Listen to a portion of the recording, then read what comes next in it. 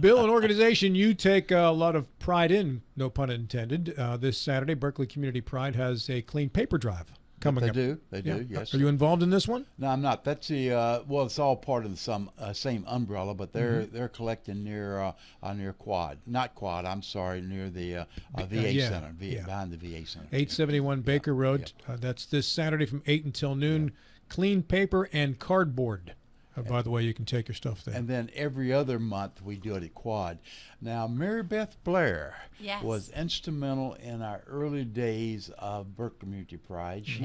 She developed a brochure for us, that cry folder, that's still one of the nicest brochures I think I've seen. Thank you. I appreciate that. Yes. That's what she does. That goes back a long way. It goes back a long time, probably 20, 21, 22 years or so ago. So, Now, I want everybody in the room to know you can feel safe this morning, because yesterday I completed my research for CPR for adults, children, and infants. Well, you know what? Everybody slot yourself in one of those three categories. Okay. Well, we need you to head down to the Berkeley County Youth Fair then, because yesterday when they had one of the first exhibitor contests, it was the donate eating contest. We waited for 15 minutes for the EMT to get there, because you have to have an EMT on site in case someone chokes on their donut. Where were you, Rob? I know how to do that. I'm skilled in that now. Rob covered all the demographics except seniors. So John and I are feeling a little left out right now. Well, you guys will be covered under children. Wah. Let's give an official good morning to Mary Beth Blair, who all week long is with us in the 8 o'clock slot, and all week long is at the Youth Fair with our, along with Lexi, anchoring our TV coverage down there. Yes, we are. We're having a great time. It was great to be back after a rain day. We were back to back with live events in the arena, and the Youth Fairgrounds was packed last night for the rodeo. It was a great night. It wasn't too warm. I mean, it was just a nice summer day. It was really good. The tractor pull got rained out. Is that being made up at all? No, you know, that particular tractor pull, there's 4 or 5 different pulls throughout the week, and that one was a professional group that comes in, and a lot of people really enjoy that one, East Coast pulling. But they're booked up for the, you know, and also we have not really, there's no other track opening. There's something every night of the week, so that's kind of tough to reschedule those events when they get rained out. Mary Beth, what's the difference between a professional tractor puller and our local folks? Hayley may be able to speak a little bit more to that. She's more of a seasoned youth fairer than me, and I get kind of stuck up in the arena with all the animal and livestock shows. But from what my limited knowledge, so for example, on Saturday there was the 4-state garden tractor pull. Sunday was the BCYF tractor tractor and truck pull, and then there's a mini pull on Thursday. And so this East Coast one is a professional group that goes around and they do shows. So they're bringing in these big rigs, and they are professionals, and they have large trucks that are pulling, and it's a different type of show. So on Sunday, the BCYF tractor is put together by all the folks at the Berkeley County Youth Fair. So it's you want to weigh in on that too, Hayley? Yeah. So let's say good morning to Hayley Silkworth, by the way. Give us her official introduction. Good morning, Hayley. Good morning. Yeah, so that was well explained. I'm not really like a truck pull watching person, I'll tell you that. But just like she said, I think it's very professional. It's more like they travel than if you would bring in like a person that signs up and say, "Oh, I'm going to pull my tractor today." Well, if they're professional, I presume that means they're paid as opposed to what the others done. How are they paid? Do they have contests and they get prizes, or do they get paid so much per hour? How does that work? A group like that, just like the rodeo, they're paid a flat fee to come in and put on a show. Okay, so got it. So just like tonight, we're bringing in a group called Flat Out Freestyle. It's the very first time we've done this event, and it's a BMX bike motocross event. And they have a show. They bring in all their equipment and their ramps and their bikers, and they will put on a very high energy motocross show. So they're paid to come in and put these shows on, just like the rodeo was as well last night. Yeah, I understand the professional part, paying that. Yes. But is the equipment larger? That's what kind of you alluded to it earlier. So that would be the one of the differences between the two, just much larger, more powerful equipment. Exactly. Okay. And we keep posting highlights from the days, so you have to check out the page and see the difference between the two different pools. Although we won't have photos from Monday nights, that's one thing. But anyways, let's get the Hayley Silkworth story. Hayley is a rising. Now that we've pretty much split all the hairs we can on what's a professional polar versus not. Hayley is a rising junior at Spring Mills High School. Yes. Yeah, and Hayley, tell us all the different things that you're involved in, because your resume lists at least 4 things where you're in leadership. Yes. Yeah, so through school, I'm involved in a Caring Cardinals. That is where the general education comes together with the special needs and does educational activities with them, make them feel included with the general education. I'm also involved with my FFA chapter, where I am the chaplain of the officer team, and I've done numerous competitions through FFA. I just started livestock judging. We have our senior team that is state champions through 4-H and FFA, so they're great role models to look up to. It's hard to be good like them, but I'm trying. You're doing a great job. Yes. And then I also did prepared public speaking this past year, where I went to states and competed for that. That is where I wrote a 6 to 8 minute speech and then presented that to judges, and then questions followed. My topic was African swine fever. African swine fever. Yes. I was going to pick that one too when I was thinking of speeches to do on the show, but you beat me to it. Did you also show? Did you show this year? I did. I showed a pig this year at the Berkeley County Youth Fair. And what was the pig's name? Bruno. Bruno. Yeah. Yep. Nice Italian pig. I like that. and how did Bruno do? Bruno did well. So I went in. My first class was showmanship, because that's what they usually do first. And then I actually had the opportunity to go back in for the final drive. And then my pig kind of gave up on me, a little tired, but that's okay. We still made it to the final drive. And actually, I think that's been like the first time I ever went back for showmanship. So that was a huge accomplishment for myself. Hayley, you are strikingly mature for a rising junior.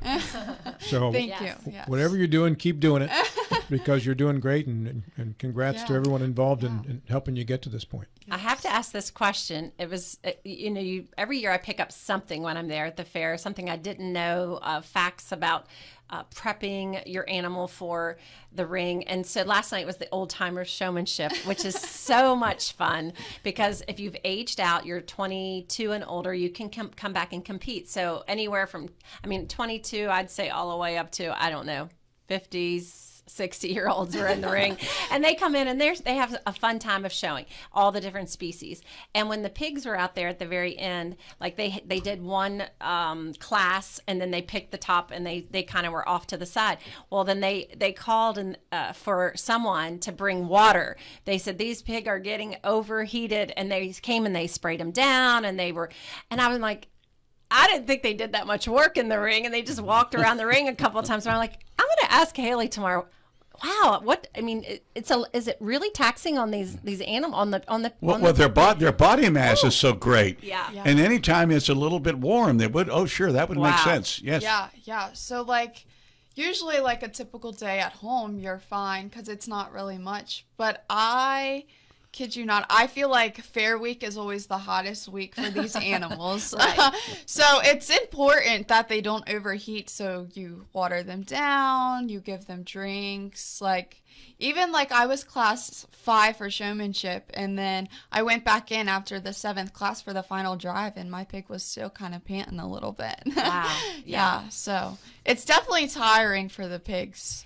And so do you remember how many classes there were total? It was a large show. Oh yes, I know. Just for senior showmanship, again, there was 7. I think market, it went by weight. Okay. So it was a lightweight division, underweight division, then lightweight, medium weight, and then heavyweight. And when she's talking classes, so like they can only bring in so many into the ring at a time. So they bring in a slew, and that's class 1. Yep. And then the judge will say, okay, out of this class, I like this one, this one, this one. They're going to come back for the final drive. And so then the second class, the third, and so on. And so he picks out of each one, he'll pick pigs that he thinks are the top in that class that meet, the criteria. And then they all come back, like Hayley said, for the final drive. And so that's a pretty big deal if you've gotten picked out of your class to then come back and do the final drive. And from there, they pick the top. The young lady that was here on Monday made the comment that Hampshires were the pig of choice because the markings made it much easier for the judges to recognize the character of the pig, and that's the markings stuck out. I found that to be very interesting. So, what type of pig do you have, Hayley? I have a crossbred. Have a crossbred. Yep. Okay. Of what? A Hampshire. A Hampshire. Okay, so it has the Hampshire markings in. Yep. So it's like a belted. Yeah. Yep. Black and white pig. Yeah. My favorite pig's always the blue butts. They have like the blue color. Those are really cool. Yeah. Why is that your favorite pig? I think the color stands out. Actually, there was a little boy yesterday that was showing that had a blue pig, and if you put it up to like a Duroc or a Hampshire or any type, I feel like that's the one that stands out, and that's what I really like. Besides, Rob, she's wearing blue, just like I am. Yeah. Makes sense. It does. Yeah. Tell me about the pig personality. Hunter Dunham was in on Monday. Garrett Glassford yesterday. Yeah. They've all had interesting stories about their animals and pig personality, too, from Hunter. She gave us some good insight on that. What do you know about it? So, yeah. I've done pigs for probably 4 years now, maybe. So it's definitely a learning process each year. You always learn something new. I didn't really know like what you said back to like the markings and stuff. I didn't know like any of that until this past year from the livestock team. Like you learn a lot through years, but taking care of your pig and all that good stuff is important. Yeah. Do a lot of the kids end up kind of like specializing in one animal that you kind of are drawn to more or work with better? Yeah. I've only done 3 species throughout my 4-H career. I plan, hopefully, to get involved with more to get that experience. But ever since I was 9 years old, I think it's always been pig is my favorite. I'm not sure why, but... Do you know what you want to do once you're done with high school? I do. I want to go to Hagerstown Community College and then hopefully become a dental hygienist. I thought you were going to say you wanted to go to the University of Arkansas. No, I want to stay close to home. Sweet pig. That's right. Yeah. So tell us a little bit about your family's involvement in the fair. A lot of your family is involved, correct? Yes. Yeah. So I believe, if I'm correct, she may, if she's watching this right now, she may correct me if I'm wrong, but if I remember correctly, my aunt showed when she was younger, and I think that's all how our family got started. And then her kids kind of got involved, and then the cousins got involved, and then I started to attend the 4-H meetings and do my duties there of where it was needed, and then I guess I just followed in my sister and cousin's footsteps, and I was like, this is actually kind of cool. Now, are your pigs on your property, or do you have a farm you go to care for them? Yeah, so actually we have friends that let us keep them. Actually, Manor Concrete, they have a little farm, and they let us keep our pigs there. So that's nice of them. Yes. Yeah. What's your aunt's name, Hayley? Jennifer. Jennifer what? Silkworth. Okay, Jennifer Silkworth, if you're there, make sure you post on our Facebook page. Are there younger siblings and cousins that will follow in your footsteps? So I have a little cousin. His name's Carter, and we're hoping he actually has done like all the Pee-wee shows, and he's really good at it. So I'm hoping he falls in that footstep. He says he wants to do a lamb, so we shall see if the mom says okay to that one. Now, you mentioned you've done 3 species. What 3 species have you done? Yeah, so when I was little, I did bunnies. My mom said, let's start off small, and then we'll work our way up. So I did that for, I think, 2 years. And then I did a lamb 1 year, and then obviously pigs. What's on your schedule for today? Well, the day usually runs kind of like it hits you like, hey, I need you to do this. But I know our Miss Berkeley County Youth Fair, Amelia, is very busy showing today, actually. So I'll fulfill her position of what she's needed and make sure that she's always okay. And if she needs any help, I'm obviously there to help her.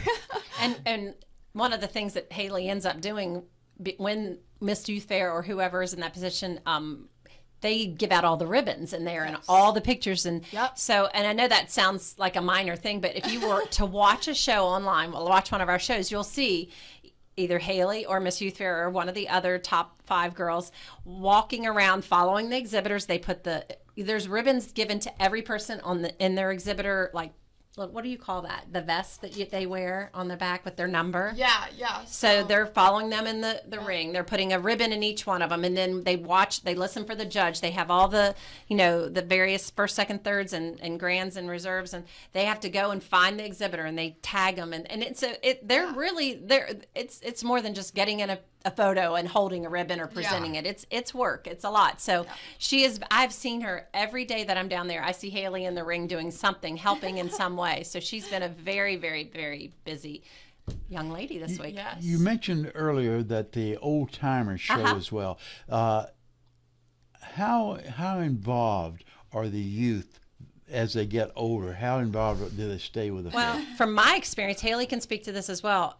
Everybody there that volunteers, for the most part, I would say the large majority are former exhibitors. Okay, and it's just something, once it's in your blood, I think you just get so vested in that. And so the old timers, it's actually a fundraiser last night's fundraiser was for the Musselman FFA. So each one of the FFAs have some type of fundraising event while they're at the fair. This is Musselman's. The day before was Spring Mill's fitting contest, which you were a part of.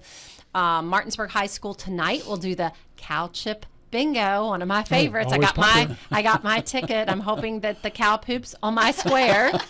Who wouldn't? Hey, I mean, that's it. That's what you want. You win the prize. And then I believe Hedgesville FFA has their what do you call they have an amazing booth in the commercial exhibitors that they have this black iron.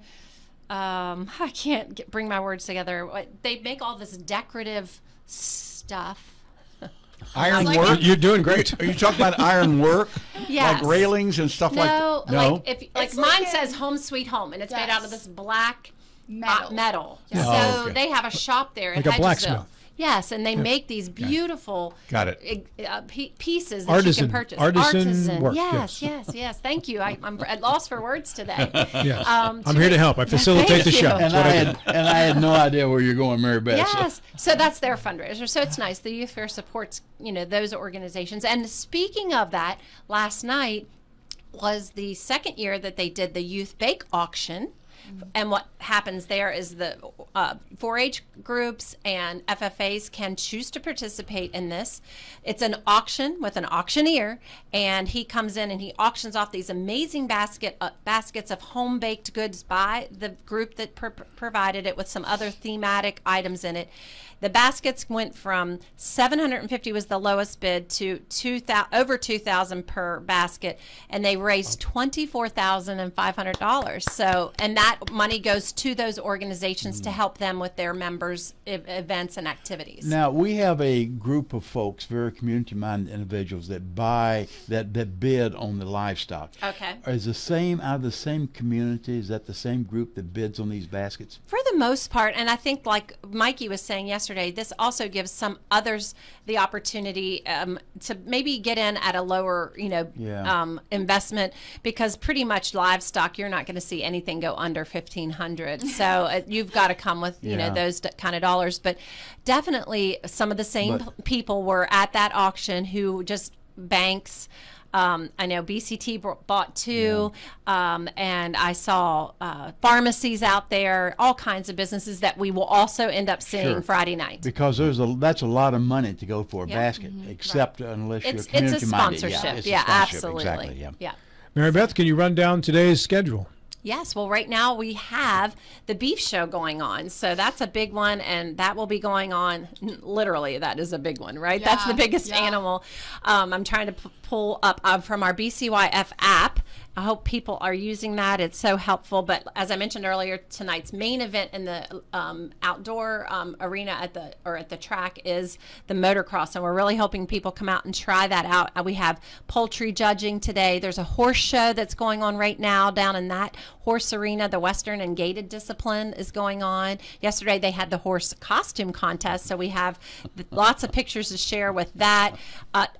Of course, it's Wednesday. It's the chicken barbecue night, so that's at 4 o'clock. And if you are a senior citizen, you can get in free up until 5 o'clock. I recommend, though, if you're coming for the chicken barbecue, you get there right at 4 and get in line, because that will sell out, and that's a pretty big deal. Now, we will be covering live starting at 4, and I'm laughing because pig calling is tonight. Yeah. Who does the chicken barbecue? The Berkeley County Youth Fair has their regular, they've been doing it for years and years. I'm not sure the names of the folks that they've already started. Those chicken are on the pits down there now, and they will cook all day long. But yeah, so pig calling. Are you going to do pig calling? We'll see. I'll probably be there, though. Pie eating. We have pie eating with the carnival, of course. We have the kiddie pedal pool, so that's always fun. It's up top on the stage. They have these little tractors where the kids get to be involved in that. Are you doing that? I mean, not doing that, but helping with it. Yes, I actually did that when I was younger, and I was pretty good at it. I love that. And, of course, the cow chip bingo.